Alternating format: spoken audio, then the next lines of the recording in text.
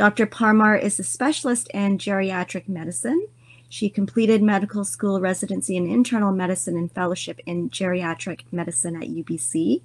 She has a passion for expanding elder care throughout BC and founded Pacific Geriatricians Group as part of this goal.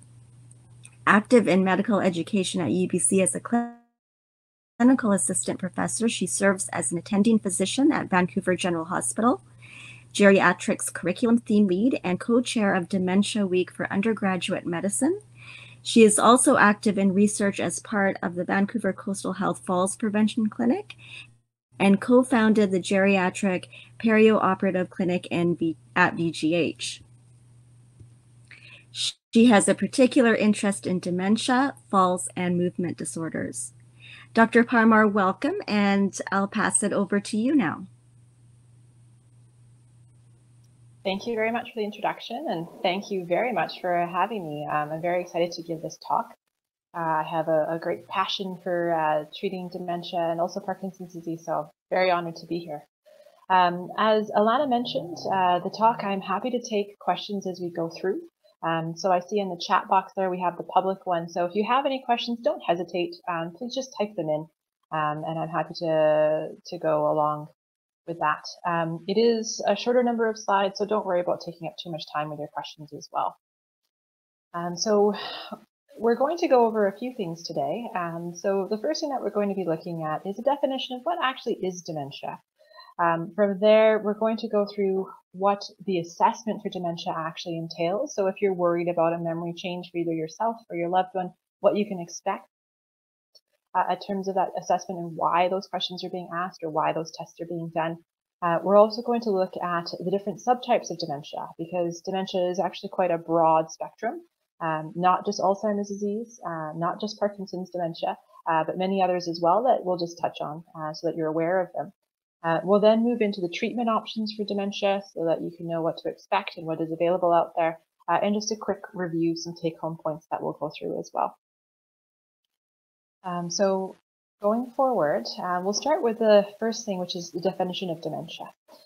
So dementia medically in our academic world has actually had a name change and is now officially called major neurocognitive disorder. And to be honest, on a day-to-day basis, that doesn't really make much difference.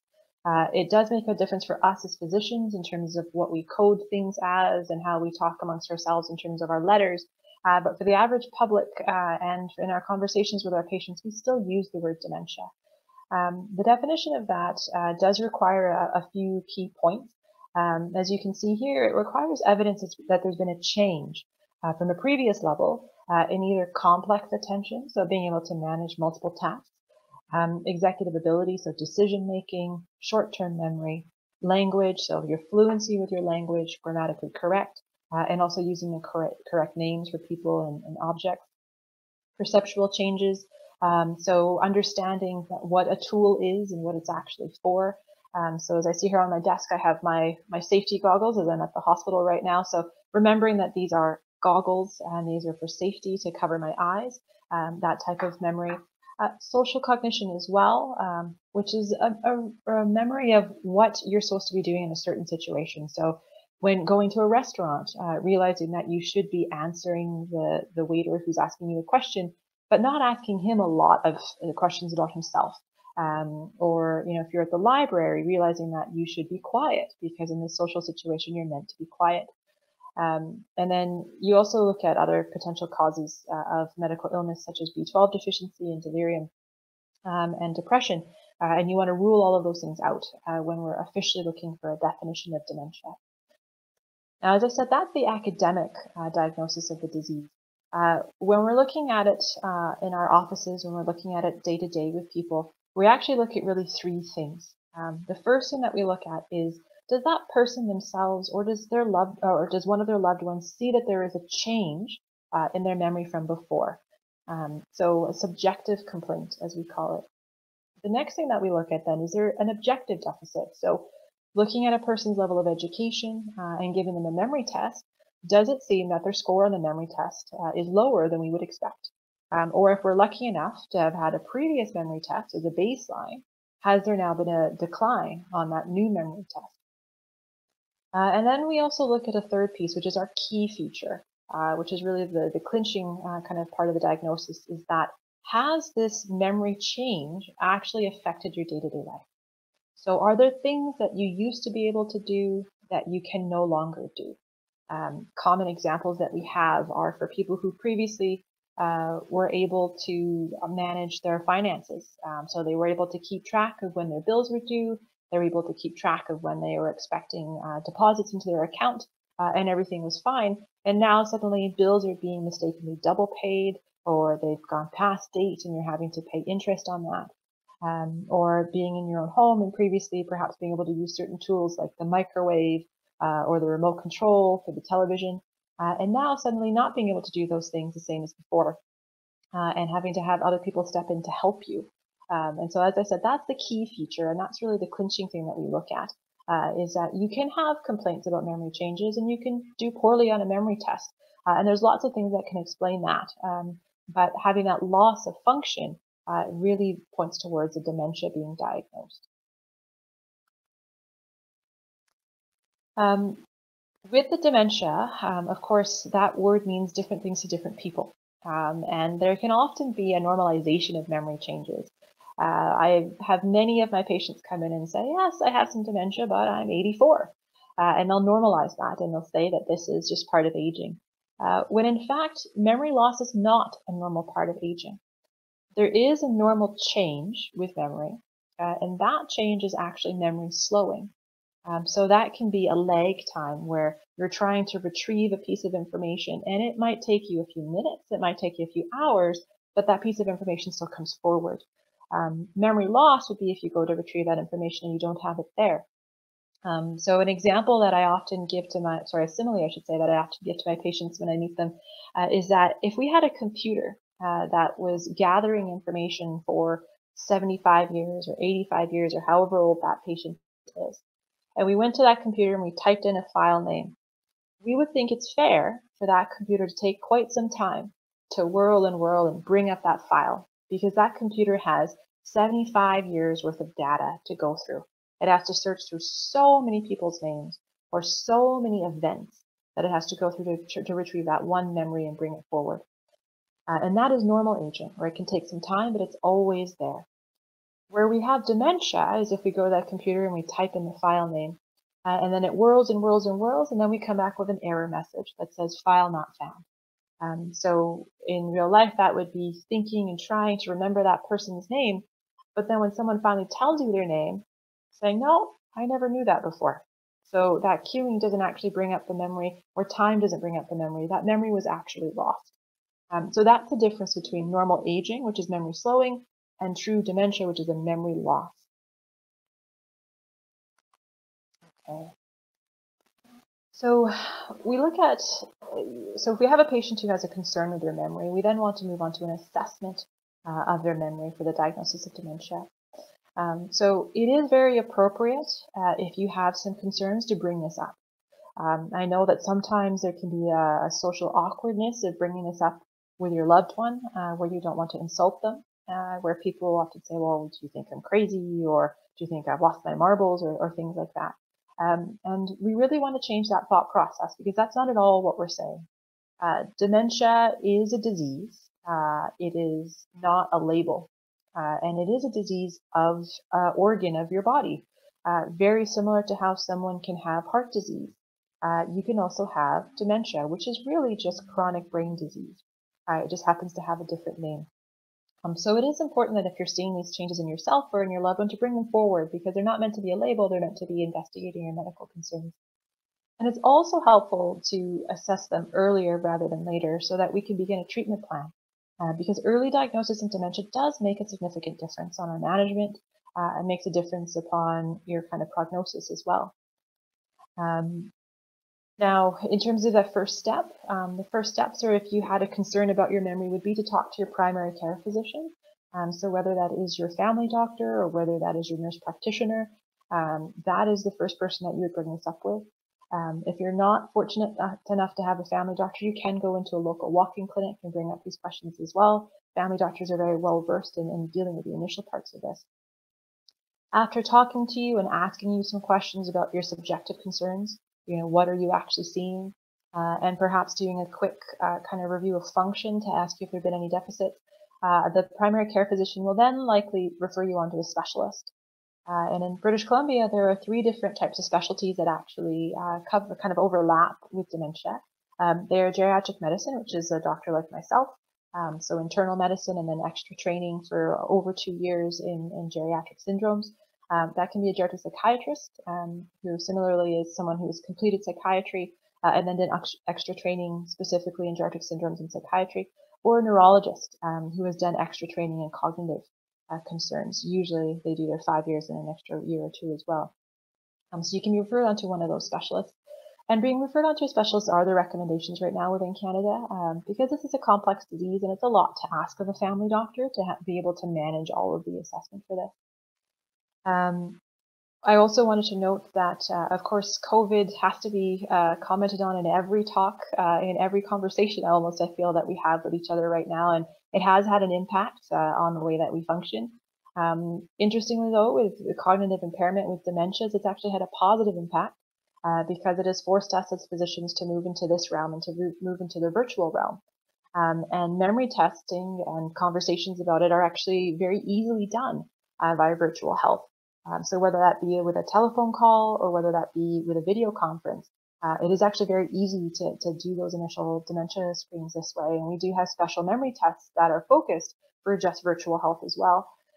So don't feel that right now that COVID-19 and our restrictions and following the protocols and being safe means that you can't have your memory tested. In fact, it means the opposite. It means that we can very easily connect with you right now. And it's also meant that we've moved along in terms of being able to access the entire province. Because if you're virtual, it doesn't matter. If you're up in the north, and I'm originally from the north myself, and I know how difficult it is to access care, or whether you're just down the street in Vancouver, you can access that equally. So if you do have concerns, do bring it up. I see a question here that someone has asked is someone with Parkinson's more likely to suffer from dementia? And the answer to that is yes. We're going to come through to the numbers, the statistics regarding that in just a little bit as we go through the different subtypes. But just to jump ahead a bit, the incidence of dementia and Parkinson's disease actually increases with time.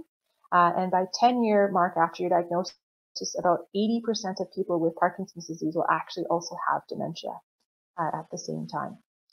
So hopefully for guest 446, that answers your question, but we will get to a little bit more detail about that too, as well in a few slides. So if you are wondering about having a change with your memory and you wanting to have that assessment, you want to know what to expect. So the questions that will come up that the physician will find very helpful to ask you is, when have you noticed these changes? And knowing all of these things help us determine what type of pattern of memory change you have. And again, I will go through the different subtypes and the different patterns in a few slides as well. So knowing if this was a sudden change after a medical illness, or was this a gradual change that you've been seeing? Has it just happened over a few months, or has it been a few years that you've been seeing this happen? Have there been any major safety concerns that have occurred? The classic one that we ask about is safety around the kitchen. So leaving the stove on and letting a pot burn through, risking, of course, a fire, leaving the house and locking yourself out, safety with driving, if there have been concerns regarding that.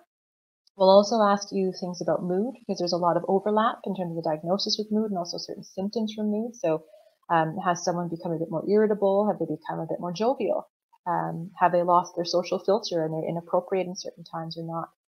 Have there been any hallucinations or delusions, which are very important to follow along in Parkinson's disease, because they can actually be a symptom of particular dementias that happen. And also they'll ask you a few background questions about your risk factors for memory changes, like educational level, history of smoking, alcohol use, drug use, if you've had any concerns with cholesterol problems before, like heart attacks or strokes, if you've had any head injuries, like concussions. I know concussions became far more prevalent in our day-to-day discussions and with dementia after a few years ago when the NFL in the US and actually the NHL across both borders discussed how head injuries are actually a marker for increased risk of dementia as well. And we'll also ask you about family history, so particularly your first-degree relatives, your parents, and also your siblings as to whether or not they've had any memory changes. They'll also be very specific about a functional review, and sometimes it's helpful to have thought about this before your doctor's appointment. So the question, sorry, I just noticed the question came up. What can we do to slow down the onset of dementia? We will get to that as well in just a moment. I'll just finish up with what to expect in terms of a cognitive review. So you will have to be asked some very specific questions about day-to-day activities. So, who does the shopping, who does the housekeeping, who's managing the finances, things like that. Not that we're trying to be intrusive, but that helps us determine how your brain is actually functioning. Also some questions about your activities of daily living. So those would be activities such as bathing and dressing, managing those on your own, your personal hygiene and things. There are symptoms that can overlap with dementia, such as anxiety and also confusion from a medical illness, which is why we often will ask these questions so that we can delineate between those two. So based upon that history that you get, your doctor will then also want to go through your medical list and do an exam and do a memory test. And the standard memory test is something that we won't go through today, but it is called a mini mental status exam. And it's a standard 30-point test if you do it in person. It's 22 points if you do it over the phone or by a video conference. And it really helps us to guide in terms of the diagnosis. They'll also look at doing some blood work and doing some scans as well. So you can expect that to be looked into. There are things that can cause memory changes that can be reversible, such as a B12 deficiency, thyroid changes. Sometimes if your electrolytes, such as your sodium and your potassium, are not quite right, that can actually mimic dementia. So your doctor will want to screen for that. And you'll also either get a CT scan or an MRI so that we can look at the different areas of your brain and see if there has been a change or not. And if there has been a change, what type of pattern of change that actually goes through. So as we go through that kind of history, the physical exam with the memory testing, and then we get all of our blood work and our CT scan, we will eventually come to a diagnosis. And our diagnosis is often not dementia with patients who come in. Often we can actually identify things like depression, which are causing these symptoms. And depression is very common in our Parkinson's population as well. We can often just say this is actually normal aging based upon the history, or we may be left with a diagnosis of dementia itself. And when we look at that dementia, we want to see what subtype it is, because there are different subtypes. So dementia is an umbrella term that means memory loss. And beneath that umbrella, there are different types. So Alzheimer's disease is a type of disease that is neurodegenerative, which is very similar to Parkinson's in that it is a progressive disease. But Alzheimer's follows a particular pattern. It starts first with short-term memory, and then it marches through different areas of the brain. The second most common type of dementia is vascular dementia. And that is a dementia that occurs when you've had poor blood flow to the brain. That we'll talk about a little bit more as well. Parkinson's dementia is something that we're going to go through in just a few seconds, as well as a separate slide on it. We talk about Lewy body disease as well, frontotemporal dementia, mixed, and then normal pressure hydrocephalus, which is very important for our Parkinson's patients, as there often can be misdiagnosis between those two there. So Alzheimer's disease, as I said, is the most common by far. And about 2/3 of all cases of dementia are actually Alzheimer's disease. And though we know that, as we said before, about 80% of people with Parkinson's disease will actually develop a dementia, we know that it's not always a Parkinson's dementia. Very often there's actually an overlap where people will have both Alzheimer's disease and Parkinson's disease at the same time, which is why I wanted to go over this one first. As I said, it starts with short-term memory changes first, and then it will move into language. So to begin with, someone might have trouble keeping track of their calendar, and they'll start to miss due dates or start to miss appointments. And then as the disease progresses, you'll actually start to find that language changes as well. So they'll no longer be able to remember names. They'll use the wrong word for an object, or they'll be pausing and searching for a word, or kind of filling in the gaps. So rather than saying, yes, hand me that pen, they'll say, hand me that thing that writes. Things like that will actually change with Alzheimer's disease. Similar to Parkinson's disease, it is, as I said, neurodegenerative, so it is a loss of cells within the brain. With Parkinson's disease, it is actually an inclusion body, something called a Lewy body, that causes the trouble. With Alzheimer's disease, it's actually more plaques and tangles, so it's actually a physical loss of cells at a much higher rate than Parkinson's disease, which is why Alzheimer's disease tends to progress much faster than Parkinson's disease. And as I said, again, it is possible to have both at the same time, and it can be very common to have both at the same time. The next type of dementia is also quite common in Parkinson's disease as well. It's called vascular dementia. And this is when there is poor blood flow to the brain. When the blood flow to the brain is sluggish, you don't have the oxygen, you don't have the glucose, the sugars that you need. And so when those cells don't get the nutrients that they need, they will start to die off. But rather than dying off in a big space all at once, you'll have small little bits of cell death throughout the brain. And when that becomes significant enough, it actually starts to affect the function of your brain. There are certain things that put you at higher risk for this. So being more sedentary is by far the biggest risk for this. Along with that, untreated high blood pressure, untreated diabetes. I should have also added into this slide untreated high cholesterol are common causes of vascular dementia. But with our Parkinson's patients in particular, we do worry because Parkinson's disease itself lends to a more sedentary lifestyle because you have difficulty with mobility. And because of that, you don't have as much blood flow, you're not as active, and so the risk of vascular dementia does go up with that. There can also be a different form of vascular dementia which occurs suddenly when you have a stroke and you have a major area of your brain actually losing blood flow. But by far the tiny little bits of cell death through time from uncontrolled other diseases is the greater cause of it. It is diagnosed by imaging, so this is one of the reasons why it's important for us to get a CT scan or an MRI, so that we can really see what type of dementia you actually have, and if it's vascular, we can kind of focus on your risk factors. If we see this type of dementia, we'll work really hard on your blood pressure, your cholesterol, and your blood sugars to ensure that you don't actually have this going forward. Now, this leads back to our question that we had of what can we do to slow down the onset of dementia. And one of the biggest things you can do is actually prevent these diseases from happening, prevent yourself from being sedentary, prevent yourself from having the high blood pressure that's uncontrolled, prevent yourself from having the diabetes that's uncontrolled. So maintaining some physical activity is crucial because it improves the blood flow to your brain. We recommend at least 150 minutes, so 150 minutes per week. So that can be 30 minutes, 5 days a week, or sometimes we just average that out to be about 20 to 30 minutes every day of exercise. And that is a type of exercise that improves the blood flow to your brain. So that would be cardiovascular exercise, exercise where you're improving your heart rate, so the blood flow increases. It doesn't have to be where you're huffing and puffing and sweating. Even a nice walk will help. But it does need to be extra exercise that you're doing on top of your day-to-day activities. So saying that, well, I walk up and down the stairs with the laundry hamper is my exercise doesn't actually work in this situation. We know that it needs to be extra exercise, focused on just your mobility and getting your heart rate up. That helps to prevent dementia from getting worse.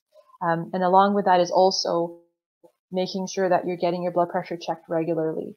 Having your blood work done at least yearly, so with your family doctor, so that you know what your blood sugars are, you know what your cholesterol levels are, and if you need to make some diet changes, you're making those early before you actually have the damage accumulating in your brain. So those are the things that are really crucial in terms of preventing the onset of dementia, is maintaining that physical mobility and that general health so your brain has its best chance. Okay. So Parkinson's dementia itself, as I said, the dementia does occur in 50 to 80% of people with Parkinson's disease. That's of all types of dementia. Roughly about 50% of it will be a Parkinson's dementia itself. And by definition, this is a dementia that occurs 1 year after the onset of your first Parkinson's symptoms. So this has to happen a year after you first noticed a change within your body.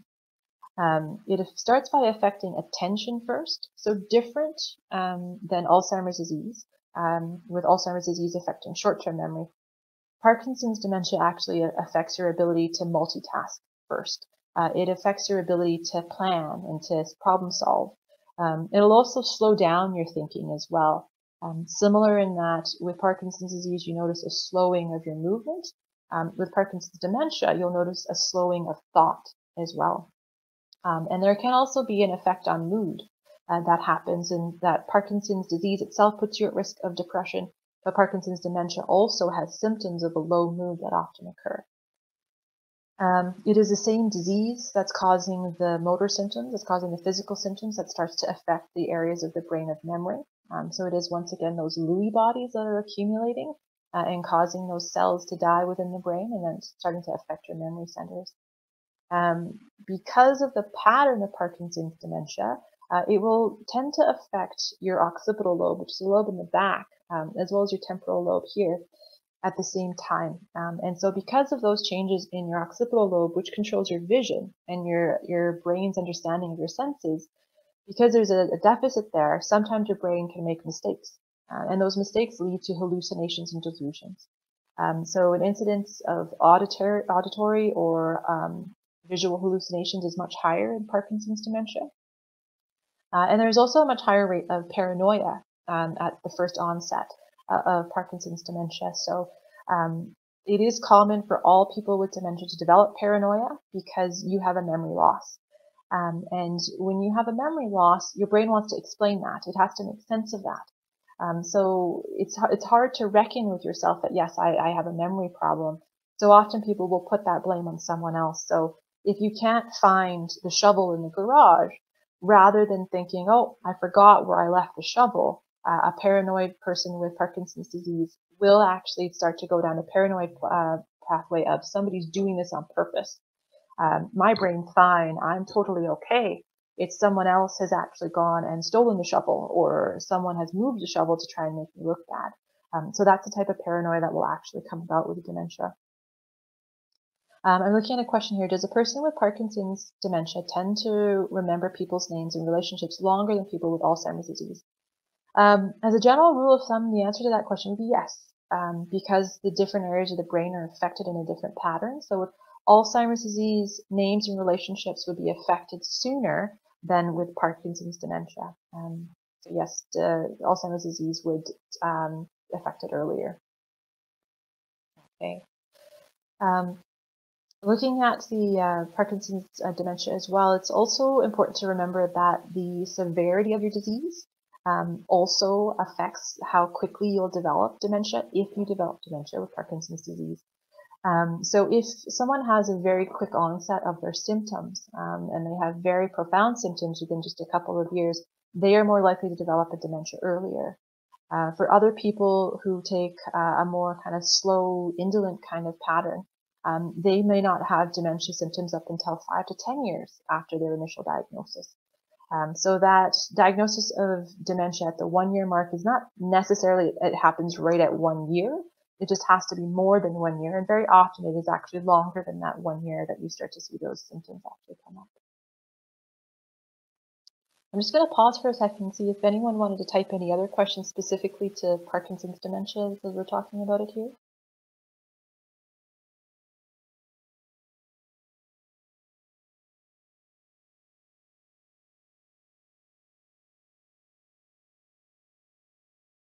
Okay, I'm not seeing any there. So if they do come in, though, I will come back to it. So, of course, I know that this is the focus of this talk today. Another very similar disease and a very similar dementia is Lewy body dementia, which you may have heard of if you've looked into the different types of Parkinson's. So it's very similar in that they are caused by the same thing. Oh, so here's a question.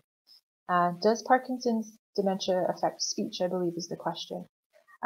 It does not affect the speech production. The Parkinson's disease itself does. So Parkinson's disease has a low tone. Oh, sorry, my lights just turned off in my room. There we go. I just have to keep moving. Apparently I'm being too sedentary. So Parkinson's disease itself affects speech because it affects the muscles that control your speech. So you will have a slower speech and you will have a lower tone of speech. But the dementia itself does not affect your speech. So it will not affect your ability to produce speech. You may speak differently in terms of your choice of words, or you may forget a word, or you may forget a name eventually, but it doesn't affect your actual ability to produce speech. Okay. So back to Lewy body dementia. So, does celiac disease affect Parkinson's dementia? There is no particular connection between celiac disease and Parkinson's dementia itself. Celiac disease is an autoimmune disease, and Parkinson's dementia is actually a degenerative disease. which is a very different type of disease. So there's no direct correlation between the two of them. And getting back to Diane's question about affecting speech, if you clarify that, yes, Parkinson's dementia does affect word finding, but not the actual production of speech. And the question for George is, will you be discussing treatment of possibilities? Yes, I will be. I will be getting to that. Another question here is it the Parkinson's disease or the dementia that brings on dysphagia? It's actually the Parkinson's disease that brings on dysphagia, not the dementia itself. Okay, lots of good questions here. So coming back to Lewy body disease, it's a very similar disease. It has the same base problem with the Lewy bodies actually causing the cell death, but it happens much faster. So by definition with Lewy body disease, you have the motor symptoms first. So you actually have the change in your mobility first, and you have the dementia within a year of having the diagnosis of Parkinson's disease. So it's a quicker onset of both the motor and the memory problems together. That is important because Lewy body disease does tend to progress much faster. And so we will be much more diligent in terms of our follow-up and when we'll put in treatment supports and other things like that with Lewy body disease. It's also important because people with Lewy body disease tend to be very sensitive to a class of medication called antipsychotics that sometimes we have to use in people with dementia. So knowing the difference of whether the patient has a Parkinson's dementia or whether they have a Lewy body dementia helps us when we're choosing the medications in the long run. When you have antipsychotics in a patient with Lewy body disease, they will classically freeze. They will actually get locked in. And that can be very distressing for the patient themselves. And unfortunately, there's no cure, there's no antidote for that. So we have to actually wait until the person has metabolized out the drug. So again, it can be very distressing. So that's why it's important to differentiate Lewy body from Parkinson's disease. There's also another subtype called frontotemporal dementia. I'm not going to spend too much time on this one, but just to let you know that it occurs, that it does exist and it does occur, usually in people who are a bit younger. But because it can actually affect both your memory and your behaviors as well as your ability to walk well, it can often be considered in the differential diagnosis. It can be considered as one of the potentials when you're looking at a person with Parkinson's disease. So if you are being assessed for dementia, you might hear of this term of frontotemporal dementia, as it has a lot of symptoms that overlap. The big difference to clinch it for us is actually your CT scan. So that's why when we look at the CT scan, we can differentiate between Parkinson's or Lewy body and a frontotemporal dementia. That may be there. There is also a mixed dementia pattern where people can have multiple different types of dementia at the same time. But mixed dementia usually refers to specifically Alzheimer's disease and vascular dementia happening at the same time. So that's again why we look at your imaging and we look at the pattern of change in your brain to see if we find signs of both Alzheimer's disease and the vascular disease, or if it's just one or the other. The last one to go through is something called normal pressure hydrocephalus, and I brought this one up in this talk as well because it also overlaps with Parkinson's disease, because it does have a very classic shuffling gait, which many people will know of as a classic sign of Parkinson's disease as well. So again, when you're first being assessed, your doctor may go through some of these questions with you about normal pressure hydrocephalus.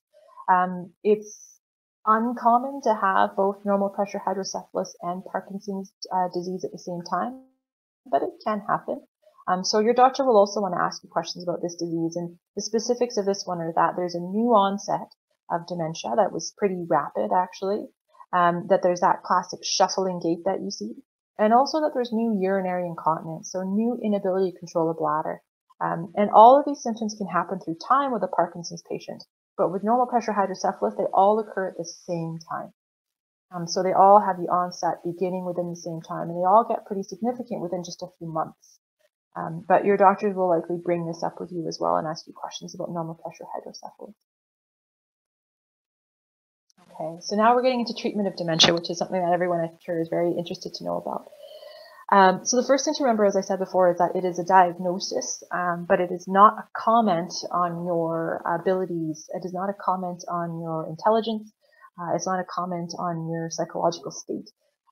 It is a disease that needs to be followed through time. So The first part of treatment is finding a physician and a care team that will take care of you and realizing it needs to be followed regularly. Just like you would continue to follow up with your diabetes doctor, just like you would continue to follow up with your Parkinson's disease doctor, you'd want to follow up with your dementia doctor regularly. It does mean as well, unfortunately, that there are no magical cures for this disease. It is a chronic disease, and there are no ways to reverse the effects. So when you identify dementia, our goal is to stabilize things, to prevent them from getting worse through time. So the earlier detection is very beneficial. The earlier we have the diagnosis, the better we can actually stabilize things. And also the earlier we have the diagnosis, the more functional a person will remain. So that's again why it's very important. There are strategies that I'll go through in just a few seconds regarding how to prevent the worsening of the disease. And as I said, stability is what we hope for. And when we say stability, that sounds like a simple word, but it actually means quite a bit to our patients. So stability of your memory means that you don't need extra help going forward, hopefully. You may still need a little bit, but hopefully not a major amount of extra help. So that translates into maintaining your independence, staying in your own home, and hopefully not needing to move into long-term care, such as a nursing home down the line because of the memory change. So the foundation of treatment for dementia is actually lifestyle. More than any medication, more than any other suggestion that we can make, it's actually lifestyle changes that make a big difference. And maintaining this good lifestyle before memory changes happen is actually our prevention strategies as well, as I mentioned before. So keeping your physical activity going is crucial. At least 20 minutes of cardiovascular exercise every day once you've had a diagnosis of dementia is important. Again, as I said before, that is to improve the blood flow to the brain. Even if you have a different type of dementia than vascular dementia, so if you have Parkinson's dementia, if you have Alzheimer's dementia, we know that the physical activity has a huge impact in terms of preventing the disease from getting worse. And again, that doesn't need to be onerous exercise. That can just be going for a walk. But it has to be that targeted extra exercise, not just your daily activities of day-to-day life. The next thing to highlight as well is that you want to stay mentally active as well. Mentally stimulated activities help both from a psychological point of view, but also from a physical point of view. Because as you are stimulating your memory centers, you are continuing to produce all those good chemicals in your brain, your neurotransmitters. And the more that you're stimulating that, the more that you create, the stronger your brain and your memory centers actually are. So we want all of our patients who have any memory changes, even if they're mild, to really focus on mentally stimulated activities. So those are things like reading, artwork, any sort of hobbies that you may have, playing sports, playing card games, all of these types of things. And these are all helpful things because they help to focus your attention. So if you're reading, you need to be able to focus on what is happening on the page in front of you. If you're reading a news story in the paper, you need to be able to hold what has happened in the first paragraph all the way into the last paragraph so you understand the entire story. So that is actually quite important. It is also important to challenge your memory. So if you are reading, you don't want to just put the paper down and forget about it. What you want to do is read that newspaper article, and then hopefully a couple of hours later, or even maybe the next morning, you can talk about what you've read, because that forces you to create that memory and then bring it forward again. And using things that are not emotionally connected to you are actually more challenging for your memory. So if you're on the phone with your family, of course, hearing a story about your brother or your sister, you have an emotional connection to that. So it's easier for you to remember that.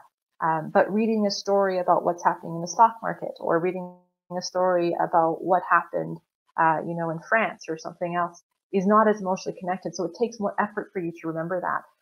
So using those types of stimulating activities is important. And then also talking about them later on. So your brain is aware that it has to not just pay attention right now, but it has to hold on to that memory and then retrieve it later on. And you can do the same thing with television, so if you are not an avid reader, if you're watching TV, you can, of course, follow along the program, and then maybe a few hours later or the next day, your family could ask, what did you watch on TV? Can you tell me a couple of details? What is the name of the character? What city was the show based in, and things like that. It shouldn't be to the point where you're feeling like you're being grilled. You don't want to feel like you're in front of a drill sergeant having to perform, or back in grammar school again. But you should still feel like there is that testing happening, that questioning, so that you know that you're trying to pay attention to things. As I said before, card games, crosswords, anything else like that stimulates your memory is good. We often get the question from our patients about whether they should be doing something new, like should you suddenly start knitting? Should you suddenly start reading when you never enjoyed it before? And the answer to that is no. We actually have a lot of good research that shows that if you didn't like to do something beforehand, trying to get someone with dementia to start it now will actually cause more harm than good, because it will cause a lot more frustration. So you want to be using the strategies that you've always used, the programs that you used to do before, to actually test your memory. You don't want to be adding in new things. And the programs that are out there, such as Brain Games and Luminosity and the rest of them, they've never actually been shown to make a significant difference in dementia. So if you didn't do them before, I would not start doing them now. Okay. So as I said, the foundation for treatment for dementia is the physical activity and the mentally stimulating activity. The next question that comes up is whether or not medications are helpful. So there are a class of medications that are suggested for mild to moderate dementia. And those are a class of medications called cholinesterase inhibitors. Now in BC, or sorry, all of Canada, we actually have 3 of them that we use regularly. They're called donepezil, galantamine, and rivastigmine.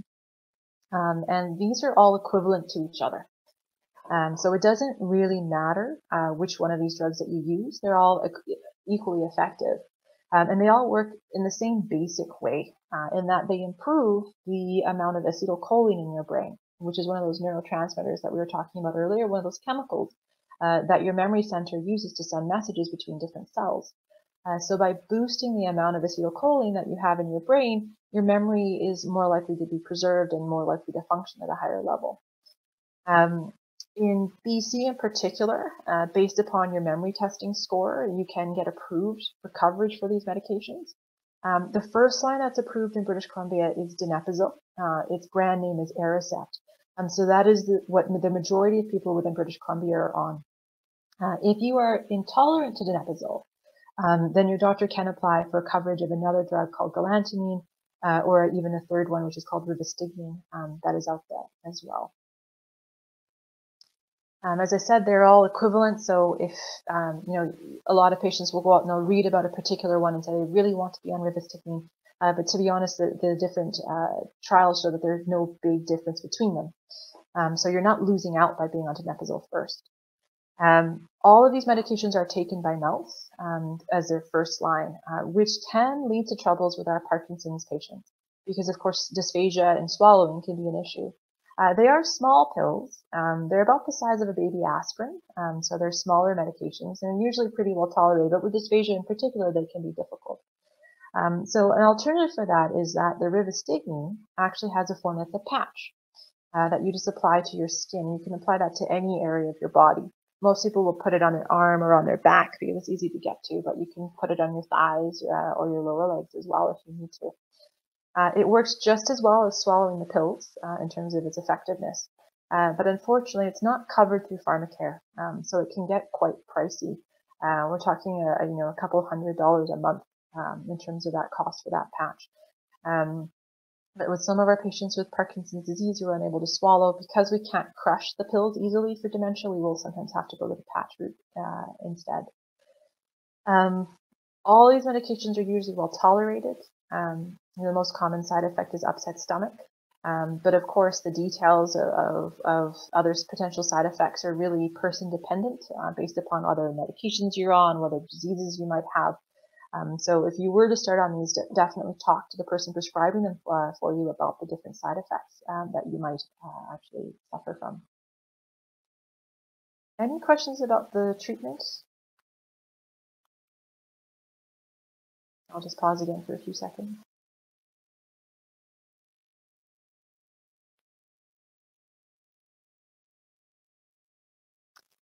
If they are all equivalent, is there any point in trying others if you've had a severe side effect from donepezil?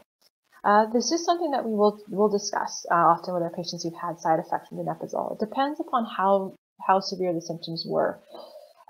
If they were severe symptoms like a sudden change in mood or agitation, or if they were things like changes with your sleep, often we won't try one of the other ones because that's usually a class effect.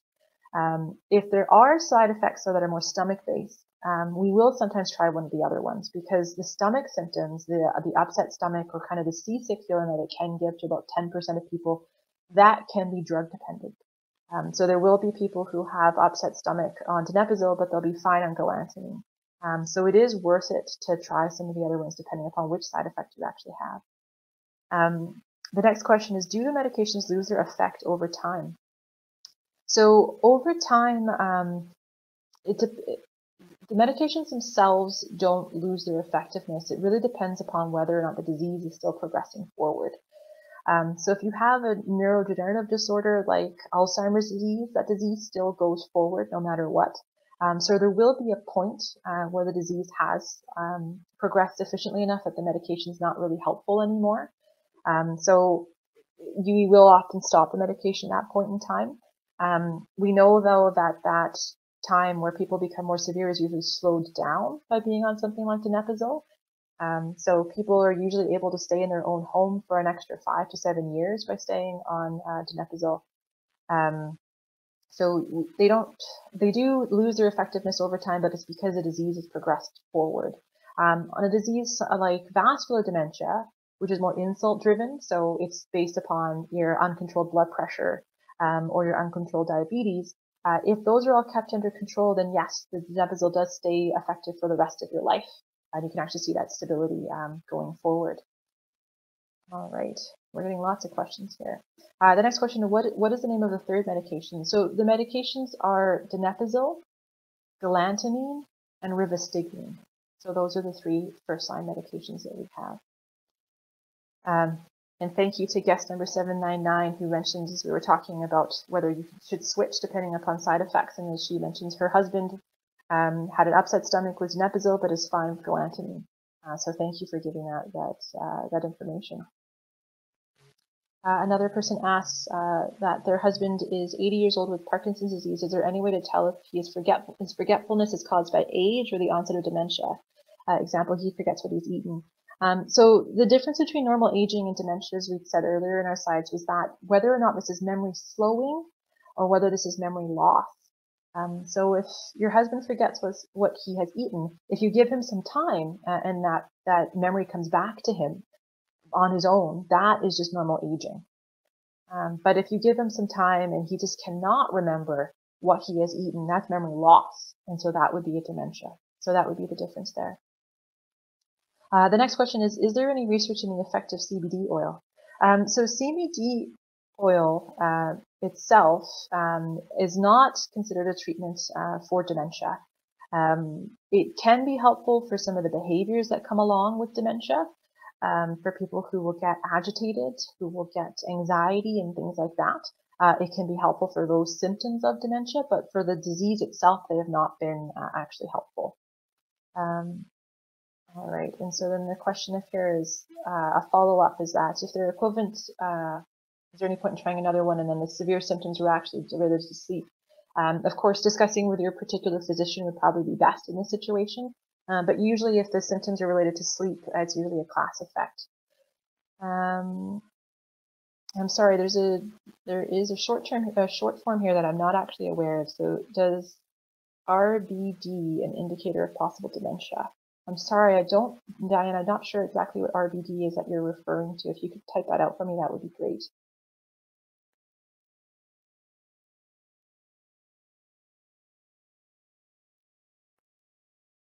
Okay.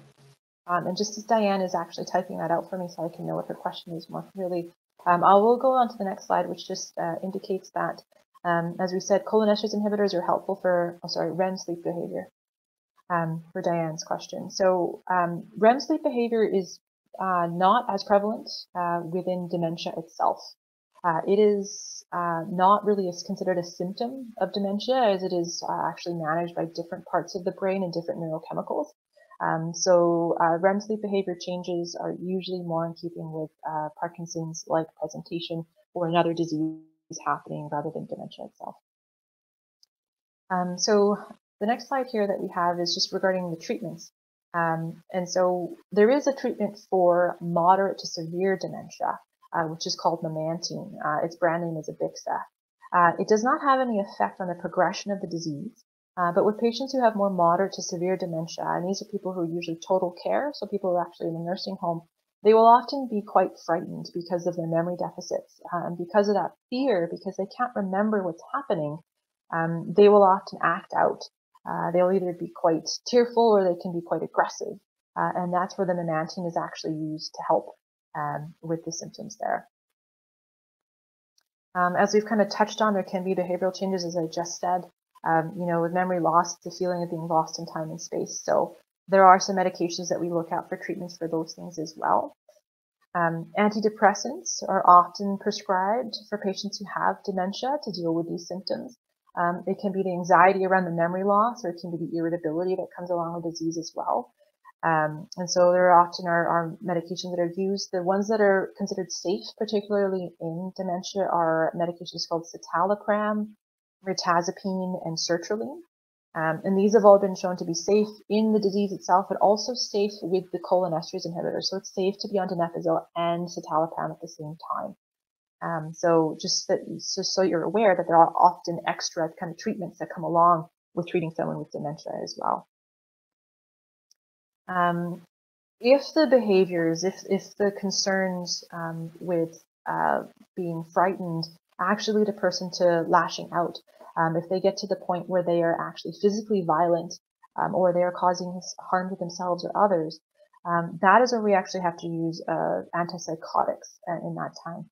And again, it's not because we're saying that someone is psychotic, it's because we're saying that their behaviors are at the point where they're causing harm to themselves. So antipsychotics like quetiapine, risperidone, and olanzapine are often used in these patients. And that's why it's important in Parkinson's disease to differentiate between Lewy body dementia and Parkinson's dementia. Because in Parkinson's dementia, these medications are safe. But in Lewy body dementia, they will cause a locked-in syndrome, which can be quite distressing. So that's why, as we talked earlier on in the assessment, why it's important for the doctor to ask you lots of questions and go through the full workup to get your subtype so we know what medications are safe to use going forward. We do use these medications very cautiously because they do have a whole host of side effects along with them. So again, they're only used in the case where you are a danger to yourself or others, because there is an increased risk of falls and confusion and lots of other things that can happen. So if you're at the point where these are being prescribed, you really need to be followed closely, usually by a geriatric medicine doctor or geriatric psychiatry that's specializing in following these diseases. Supports are also key. They are very, very crucial in terms of a plan for dementia. It's not just the patient themselves who has dementia, it's their family. You're having to help your loved one out because they're no longer able to balance their checkbook, or you're going shopping for them or doing the cooking. It's also distressing to not be able to carry on the same conversations that you could before. Not being sure if a person will remember an incident, or not being sure if they remember the name of the person you're talking about. This can all really affect the entire family. So it's important to look towards these support groups and to look towards education regarding the disease. Understanding your specific subtype starts with your diagnosis from your physician and some understanding there. You can also be referred on to a neuropsychologist. I am lucky enough to work with a great one who has a PhD where he focused specifically on cognition, and there are many like him across the province as well. They are trained not only in the diagnosis of dementia, but also in supporting and counseling around it as well. A case manager through your local health unit is also important because they will help you connect with what resources are in your community, whether that be a day program, whether that be a support group or other things. And the Alzheimer's Society also has a great program called First Link, which you could connect with, which gives you lots of education and support. We have a question here. So some Parkinson's meds are anticholinergic. Are they a problem for the dementia medications? The anticholinergic medications are a concern when we come to treatment for Parkinson's disease because they are counteracting what we want. We want to actually have more acetylcholine, and the anticholinergic medications are actually preventing that. So right off the bat, the anticholinergic medications can cause confusion to be worse and actually worsen the dementia symptom because of that. And they will cause more of a barrier towards your donepezil from actually working because it's having to actually overcome the anticholinergic effect. So yes, you'll have less benefit from a medication like donepezil if you're already on an anticholinergic. Okay. Getting back to the supports, in British Columbia, there are also many supports that are available to you, private supports, public supports through places like your health unit. So through my clinic that I run, we have a list of them off of our website. So if you are wanting to know about more supports, there is just a nice little list of all of them off of our website here that I put up for you that you can look through. Okay. So some take-home points as we're ending right at the end of the session, and we have more questions in between than I thought we would. So dementia is a common disease. It happens to 50 to 80% of people with Parkinson's. The key function that you look for is, the key thing to look for is a loss of function in terms of your assessment. If you have concerns, getting assessed sooner rather than later is very important. And right now we are still able to assess people, so please do not feel that the pandemic restrictions are a reason to not get assessed. You can very easily get assessed. There are many different subtypes, so the workup is important. The treatment plan really focuses on those physical aspects, the mentally stimulating activities, and then the medications as a second line. And the education and supports are there and available to you, so be sure to access them if you have questions. And now I think we only have about 2 minutes left, but if there are any other questions, I'd be happy to answer them as quickly as I can here. Naz, I had a couple of questions, if you didn't mind. Sure. For someone who has dementia with Parkinson's, what might be some changes that need to be made at home? So the changes made at home would really be, I think, first starting off with the treatment plan. So trying to change your lifestyle so that you're encouraging the physical exercise, making that a key part of your daily activity. Also making those lifestyle changes with, mentally stimulating activities. Other things that are important as well are safety. So realizing that if that person has dementia at home, maybe turning off, or taking the knobs off of the stove if there's someone who's at risk of leaving the stove on. If there's someone who is likely to go out without their keys, maybe leaving an extra set of keys in their favorite jacket, so they'll be able to get back. Or if there's someone who might go out and wander and get lost, giving them a GPS token or a smartphone or something like that. Those are the types of things that we first suggest in terms of safety and making changes at home. In terms of the physical layout of the home, not as much needs to happen for the dementia piece. Of course, with Parkinson's disease, there are changes that happen, but not with the dementia piece. Okay, thank you. And you also talked about caregiving needs that would be changed. So my question is, if someone has severe dementia and have severe cognitive deficits, can they ever be alone?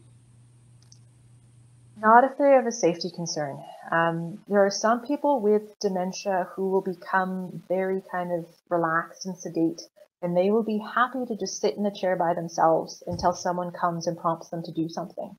And if a person naturally has that personality, that will become more heightened as their dementia kind of sets in. So that person could be safe to maybe be left on their own for short periods of time. But if it is someone who naturally is more active, who is someone who will try to get up on their own or try to do things on their own, not realizing that it's not safe, if they're more of that kind of agitated or active personality, then unfortunately, no, with moderate to severe dementia, they wouldn't be safe to be left on their own. Okay, thanks. I think we have one more question here in the chat box. Yeah. So does lack of sleep with Parkinson's increase the chance of developing dementia? Poor sleep does have an effect on your blood pressure, and poor sleep does have an effect on your cholesterol as well. So because of that, it can, from a physical point of view, increase your risk of dementia. From a psychological point of view, it can also increase your risk of dementia because it does cause more stress. Lack of sleep, of course, is a very aggravating situation to be in. And so that can change the chemical balance of your brain. And so as that chemical challenge, the balance changes, your acetylcholine will drop, your serotonin will drop, and that also puts you at a higher risk of dementia.